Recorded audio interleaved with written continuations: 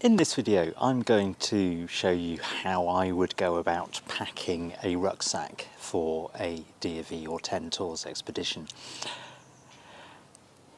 I've in previous videos gone through the clothing that I would wear on an expedition and the additional kit that I would take on an expedition, and I'll put links to those videos at the end of this one. So I'm just going to start with the gear which I would put into my rucksack, which I would only get out of my rucksack when I am inside the tent. So the stuff that needs to be kept completely dry. Lots of my gear I organise in dry bags. Just helps me to keep everything in one place and helps to organise it. So I'm just going to start with my spare clothing. So rolling clothes is quite a good way of keeping them well compressed. So spare base layers, a thermal top which I could use in bed as a pyjama top. I could put thermal leggings in there as well. A spare pair of trousers. And all of that can roll up and fit into a relatively small dry bag. Also put a second dry bag in there which I could use for dirty underwear or wet clothes later on in the expedition. Now, when you fill the dry bag, the way to close it is to put one fold in the top, push it down to squeeze out the air, and then roll the top as many times as you need to, and then seal it. Now, this dry bag has compression straps on it, so I can attach that, clip that in, and then pull on all these straps on the sides to make a relatively small bundle. So that's my spare clothes for the expedition. Also in that, the bag that doesn't come out apart from when you're inside the tent would be your wash gear, sleeping bag liner, sleeping bag which I'll put away in a minute, the roll mat, towel, roll mat and a towel. So the sleeping bag, sleeping bags tend to come with their own compression bags, so let me just pack this one away. The sleeping bag, if nothing else goes in a dry bag, this is what you need to be kept dry in order to be safe overnight. So these bags are called stuff sacks, and literally all you need to do is stuff the sleeping bag into it. Don't try and roll the sleeping bag, because that really won't work.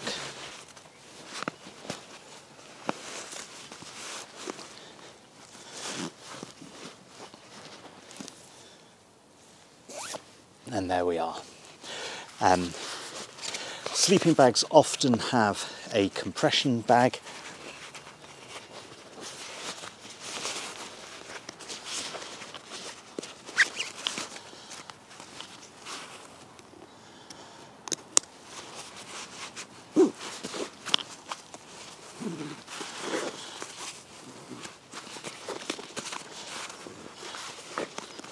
And that can make the bag much smaller. It's fair to say that with sleeping bags, the more money you spend on a bag, the warmer, lighter and smaller it will be. But obviously that depends on how much money you're prepared to spend on kit. Borrowing sleeping bags from friends and family is also a very good idea. So all that in-tent stuff will go into a dry bag, and this dry bag is one which I will only open when I'm inside the tent. So sleeping bag, roll mat, spare clothes,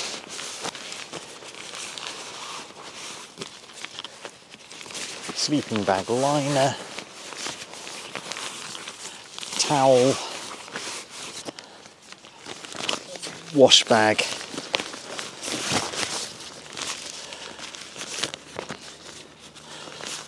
and again push down, one fold,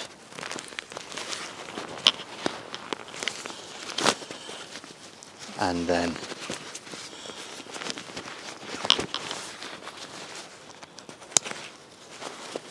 do it up. I'm now going to pack the stuff which will keep me warm. So I've got an orange dry bag for my warm stuff. So I've got my hat and gloves, a mid layer, just a jumper,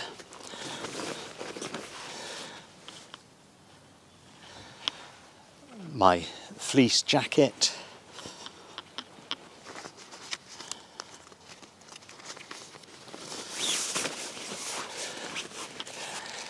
a spare set of tissues and a small towel.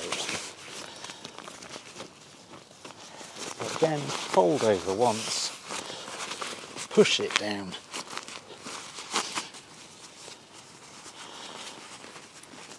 and roll. The next thing that I'm going to pack is the stuff that keeps me dry. Now I'm putting my wet weather gear into a blue dry bag. So I've got my gaiters,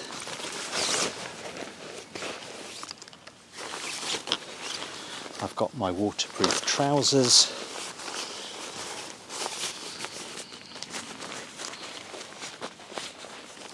again, just roll it and fold it, and my waterproof jacket. Now, a good idea when packing the jacket is to roll it from the bottom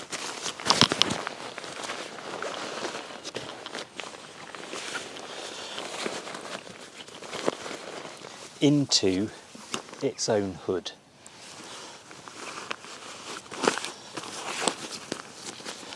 And that just keeps it fairly compact. And again,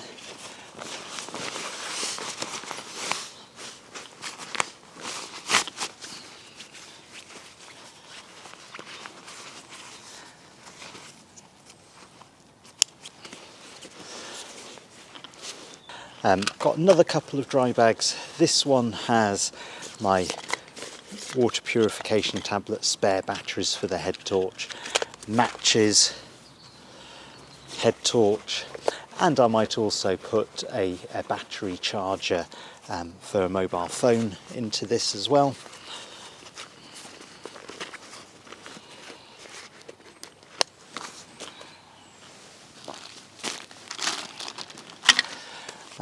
And then this dry bag has my first aid kit, tick removal tool, and whistle.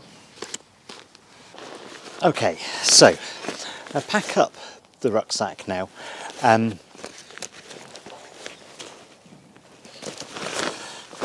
The first thing which I would put into the rucksack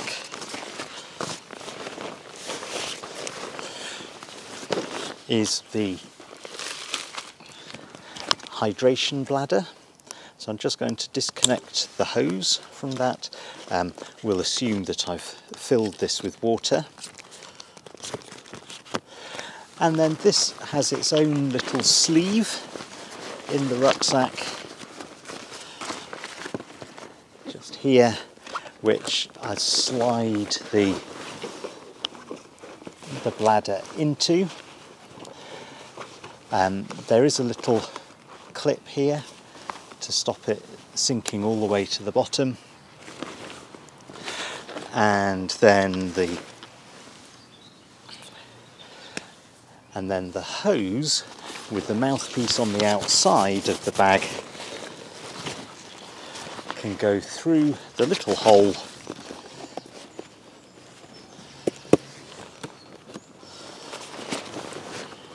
into the bag and then clips in. So that's the hydration kit.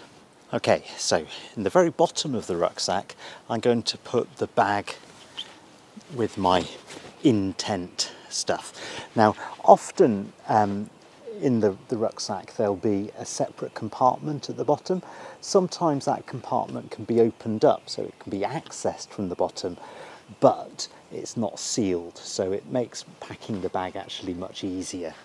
So I'll put this bag with my sleeping bag and roll mat, etc., right down at the very bottom of the bag. I'll also put things like the survival bag, which I hope not to use, and the trowel, my first aid kit,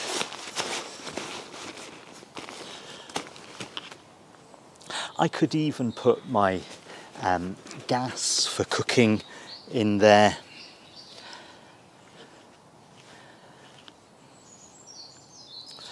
And I could put my food for future days. Heavy items, it's a good idea to try and fit those items as close as you can to your back so they don't provide too much drag.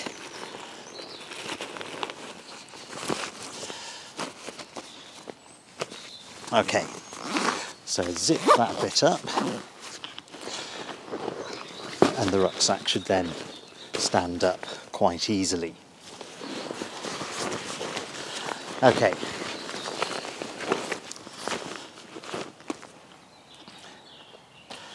Okay, what I'm going to pack into my bag next would be things like my warm clothes, which I hope not to access. And I would also put at this point my part of the tent that I'm carrying, and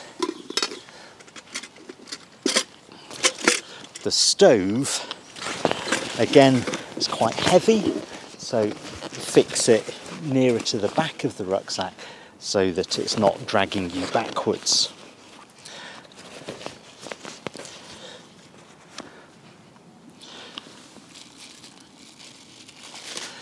So then towards the top of the bag I'd want my food that I want to access during the day, and my wet weather gear, which I need to be able to get at very quickly. So that's most of it. I obviously haven't put a tent into this at this point, but then there are various ways of cinching down the interior of the bag. Some bags have a cord here which just keeps everything compressed, and draw cord here. The lid comes over the top,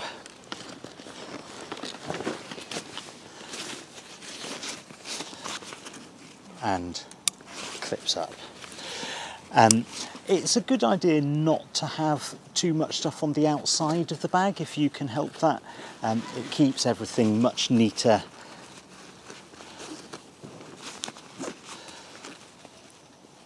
and also means you're much less likely to lose anything. If you have to strap anything, perhaps part of the tent, to the outside, consider strapping it to the sides of the bag rather than to the front of the bag where it's going to pull you backwards. Okay, in the hip belts of my rucksack, in the pockets, in one of them I'm going to put my anti-bac gel, my sun cream, and my insect repellent, and in the other pocket I would put my my snacks, maybe a cereal bar, something that I can easily munch on during the day. In the top pocket of the rucksack I'm going to put my bag of head torch and that kind of stuff, my mobile phone, waterproof bag, and a pen.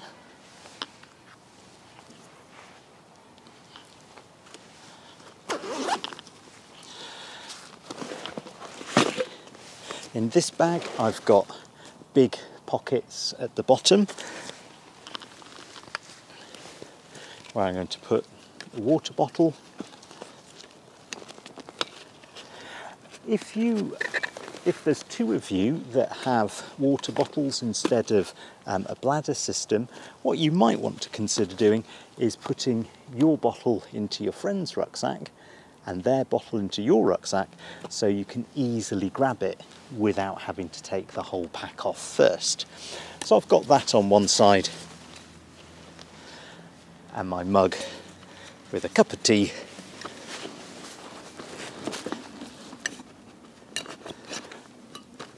packed into the other side.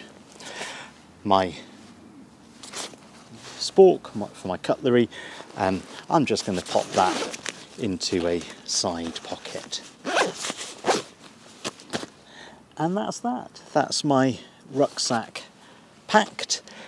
Basically heavy stuff towards the back of the pack against your back, lighter stuff near the top and on the front of the pack, and at the bottom the stuff that you only want to have inside the tent, with your camping gear in the middle, and then your warm clothes, waterproof clothes and food for the day at the top of the pack. And that is how to pack a rucksack.